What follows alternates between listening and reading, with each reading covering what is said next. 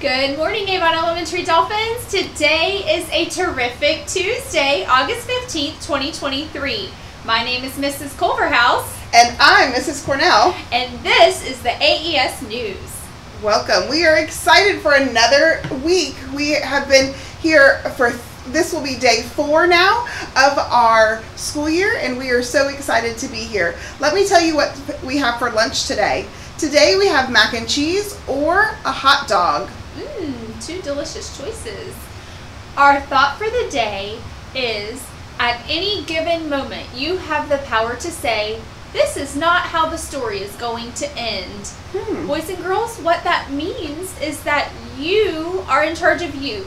You get to make choices that impact how things are going to go, and only you can make those choices. So you get to help write your story, and we hope that you will write an awesome story each and every day. Okay, we have some birthdays today. Happy birthday to Kylan Rowe and Aniele Villegas. Happy birthday. All right, what's happening on campus today?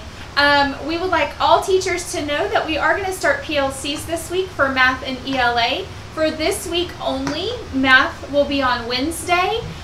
Typically, math PLC will be held on Mondays, but for this week only, that will be on Wednesday. Also, our ELA PLCs start up this week on Thursday. Those meetings will take place in room 506. And shout out to Miss Richardson. We had, she reached out, and Quarters for a Cause has donated lots of school supplies. And those are going to be in the PLC room this week, teachers. So if you are in need of any of those supplies in your classroom, or students are in need of any of those supplies, please take those as you go to PLCs this week. And I think let's double check with Miss Fox and Miss Arrington. I believe they were going to do those PLCs, might be in different locations. So they will send out an email for the exact location. They might not all be in 506. Okay, but you can stop by and get those supplies. Absolutely, if you need to. That's where the supplies will be, for sure. So also, today is on Tuesday. There is the cafeteria meeting. Yes. At 9:45.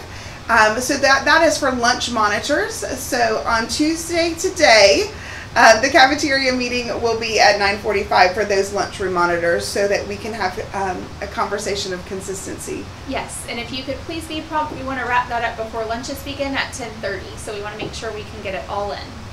All right, if you have a student that does not have a tag on their backpack, please let the front office know. So yesterday we pushed out the bulk of all of our tags. Every student this year will have a tag.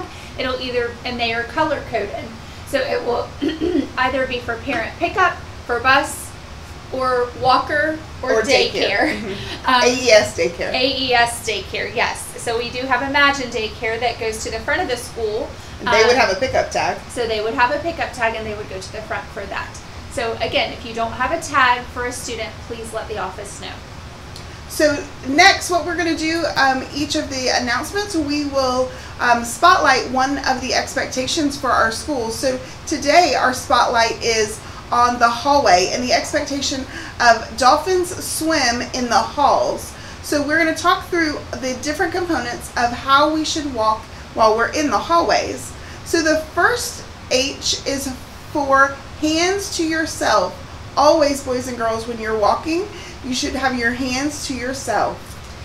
Letter A in halls stands for always stay in your lane and watch your pace. Boys and girls, what that means is you kind of can think about driving a car when you're walking down our hallways. In the United States, we drive on the right side of the road no matter what direction we are going. And so just like we drive on the right side of the road, we want you to walk on the right yellow line in the hallway. Those yellow lines are there to keep you safe. They are measured out so that if a door opens, if you're on that yellow line, that door will not hit you. So again, always on the right side, and watch your pace. That means we are not running in the halls, we are not skipping in the halls, we are walking at a steady pace to stay safe. The first L is for low voice levels. While we're in the hallway, boys and girls, we should have no voice or a very quiet voice. And so because there are other boys and girls that are learning in other classrooms, So we want to make sure that we are always quiet in the hallways. And the second L in HALL stands for let your destination be your priority. That means when we are in the halls, we are on a mission. We have a place that we need to get to, and we need to get to that place quickly while walking so that we can maximize our time here at school to learn all that we can. So when you're in the halls, let your destination be your priority. Get there quickly. The S stands for smile and be courteous. It's very nice to smile to people as you pass them. You can even give a little wave, but don't stop and talk to them. We have to get to the destination.